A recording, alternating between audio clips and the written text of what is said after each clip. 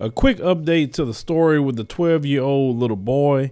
Ever since this story came out, people have reached out to this little boy. He has more business than kid ever wanted. And as you can see, they did a GoFundMe. They just wanted to raise $1,000 for this great young man in our community. But they have raised so far $44,746. Now, that's a proper way to respond to someone trying to call the police on one of our kids in our community, especially the ones that's going somewhere in life. And, you know, when I see things like this, and I'm encouraging you to do the same thing, and I can't encourage you to do something that I'm not doing, but we made sure to donate. As you see here, we donated $100.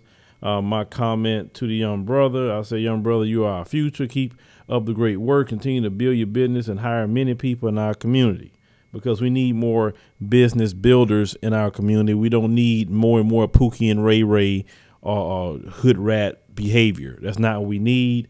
Don't believe the hype about black people that they're putting out there. There are many kids out there like this young man. There's many kids out there like the young girl that's trying to sell water just to start their own businesses.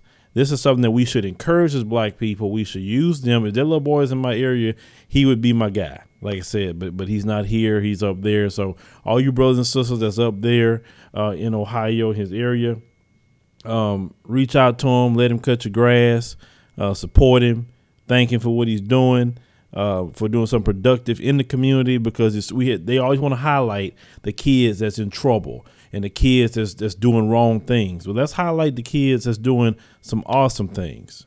And also, even with the young girl that had the police call Permit Patty, people gave her Disneyland tickets so she can go to Disneyland and enjoy herself. So people have been very generous to these children.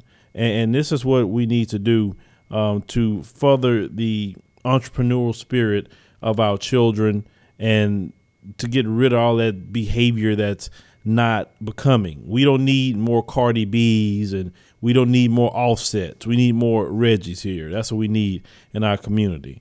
But leave me a comment. Let me know what you think. I'll provide the link in the pinned comment so you guys can go and donate to this young brother. Like I say, any amount helps, but you know, we give our money to everything else. Let's go ahead on and give our money to this little young brother.